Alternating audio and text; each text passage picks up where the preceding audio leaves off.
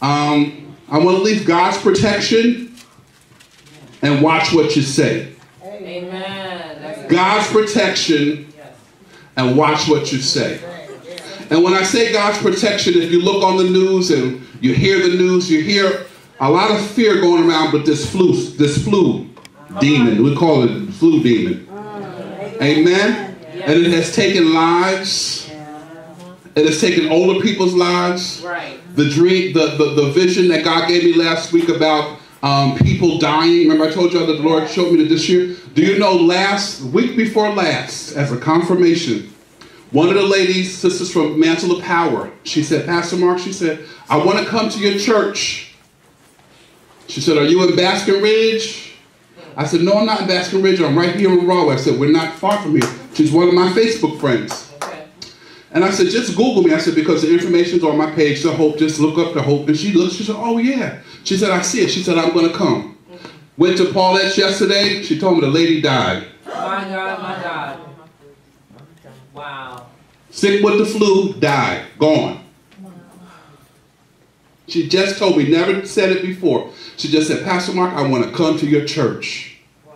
She said, I thought you were in Baskin Ridge. I said, maybe she was being prophetic. I may be in Baskin Ridge one day. I'll take that. Glory. But I'm saying that to say, which confirmed what God showed me, that 2018 was going to be a year when people would die around me. I just saw the lady a week ago.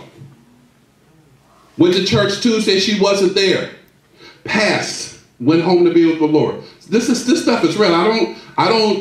I'm learning how to hear God's voice. I haven't aced it, but I'm learning how to go with what I say. And I said, even when I talk about death, it's not to scare you, it's to prepare you. Yeah. And when God says something, you can take it to the bank. Amen. Amen. So, life is short, but we want to enjoy our life, and we want to enjoy the days that we have here on earth. Let me tell you something. Don't let nobody stress you out. Come on. Amen. Amen.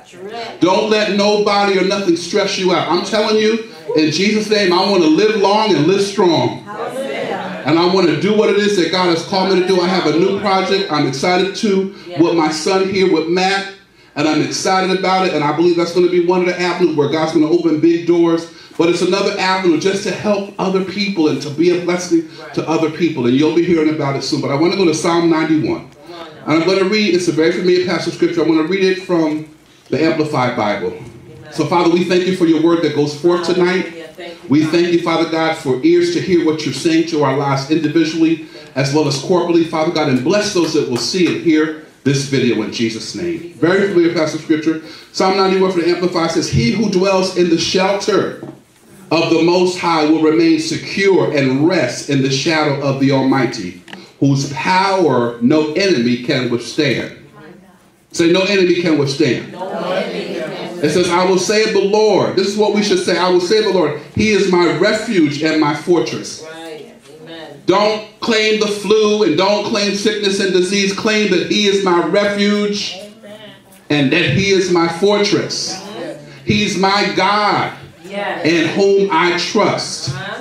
With great confidence and on whom I rely. We're living in an hour where God is bringing us back to the place where we got to trust him in everything and trust him for everything. Okay.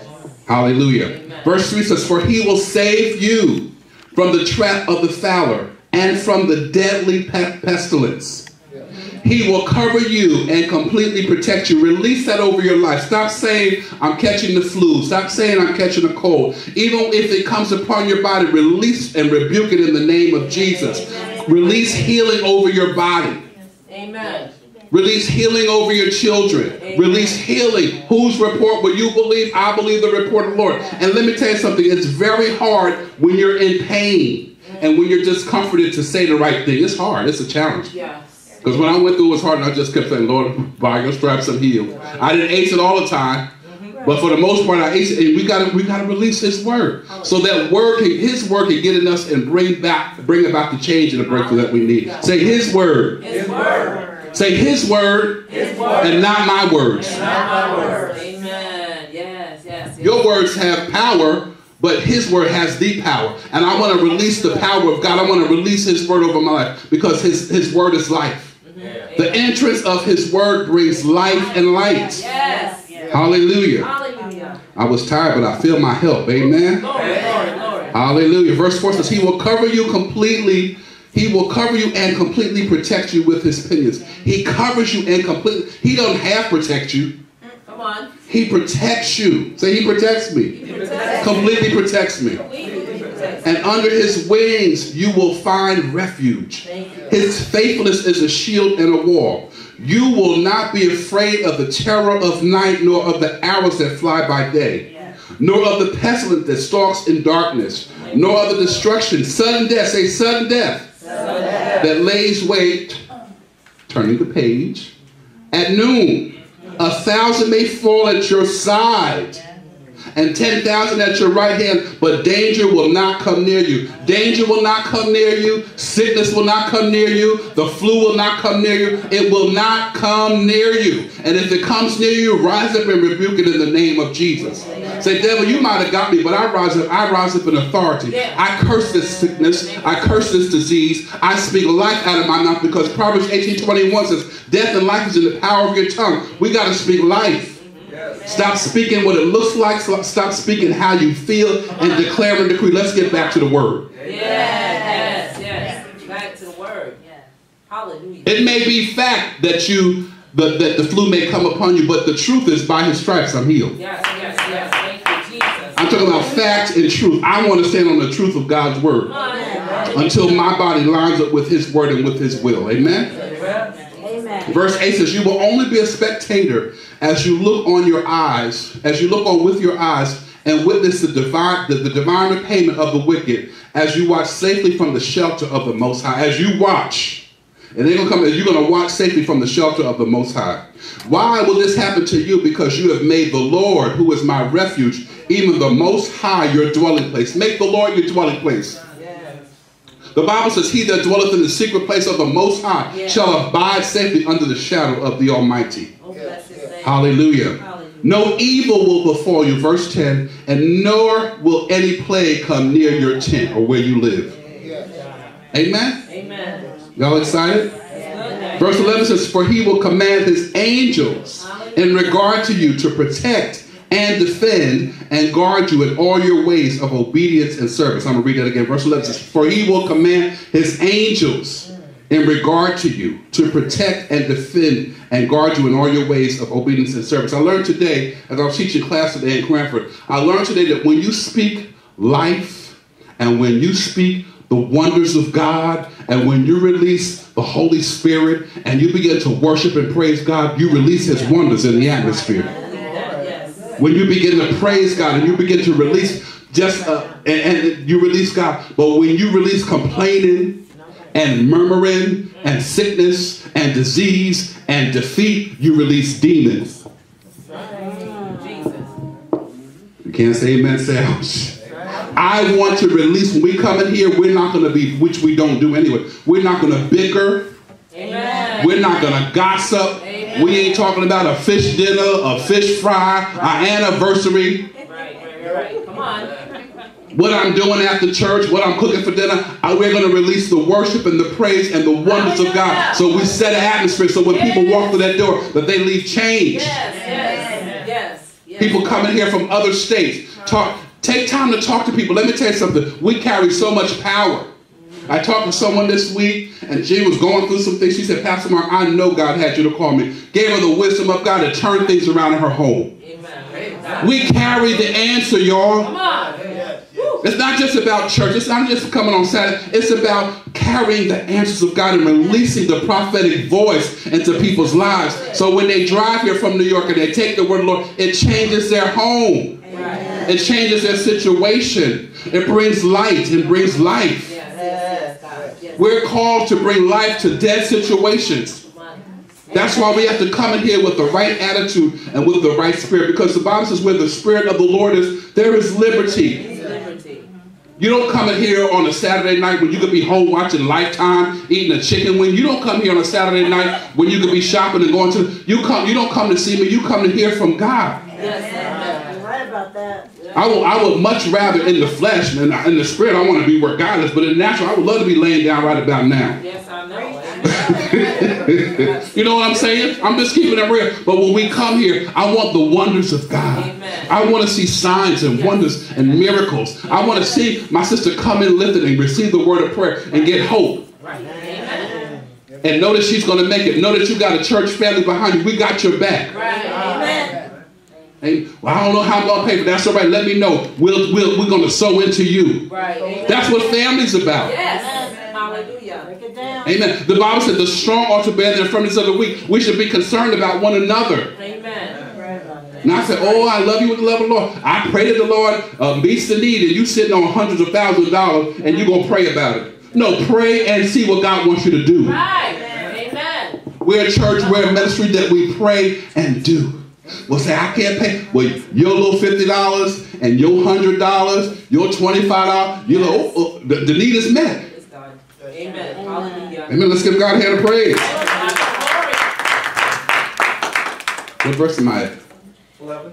Thank you. For he will command his angels in regard to you to protect and defend and guard you in all your ways of obedience and service. They will lift you up in their hands, so that you do not even strike your foot against a stone. You will tread upon the lions and cobra, the young lion and the serpent you will trample underfoot. Because he has set his love on me, therefore I will save him. I will set him securely on high because he knows my name. He confidently trusts and relies on me, knowing I will never abandon him. No, never. God will never abandon you. Thank you, Lord. Amen. That's so good. That's such good news. Your friend may abandon you. Yes. Your boo thing may abandon you. Your ace poon cool may abandon you. But we serve a God that will never abandon you. That's right. He said, I will never leave you He said it. Amen. and never forsake you. Hallelujah. Love God. Verse 15 says, he will call upon me and I will answer him. I will be with him in trouble. I will rescue him and honor him. Let everybody say, with long life, I will satisfy him and I will let him see my salvation. Hallelujah. So I just want to encourage you and just give out some nuggets tonight that as we're going through this flu season, don't get into that flu talk. Come on. Because when two of you agree, Hallelujah. amen, you won't want to agree with that. Right. At all. We want to agree with the word of God. And so, well, Pastor Mark, what happened if they get it? Okay, if you get it or it comes by else, rise up and rebuke it. Speak life over it. Pray, declare and decree. Speak life over yourself. Say, Lord, I thank you that I'm getting better and better and stronger each day. And I want to get us at, while we're in our hard places, Proverbs 18:21 says, death and life are in the power of the tongue, and they that love it shall eat the fruit thereof. We want to line our mouths up with God's word. And I'm telling you, when it's hard, when all hell is breaking loose and your back is up against the wall, it's hard to release positive when negativity is all around you. It's naturally hard to speak healing when you're sick in your body. But you got to practice it. Yes, sir. You got to build yourself up. And if you can't say nothing, just say, God is healing me. Right. Come on. Amen. Amen. While you're going through and you're feeling pain in your body, you're feeling discomfort, call upon the name of Jesus. Just call Jesus. Hallelujah. Amen. Just practical stuff to help us. Because things come. The word says, many are the afflictions of the righteous. Yeah. But the good news is we don't stay at the afflictions. We know that the God is the one who delivers us out of them all. So that's just a quick word of exhortation I want to release to you tonight. Stay in Psalm 91. Begin to declare and decree his word over you. I'm going to read it from this translation because this is what we all are familiar with. It says, he that dwelleth in the secret place of the Most High shall abide under the shadow of the Almighty.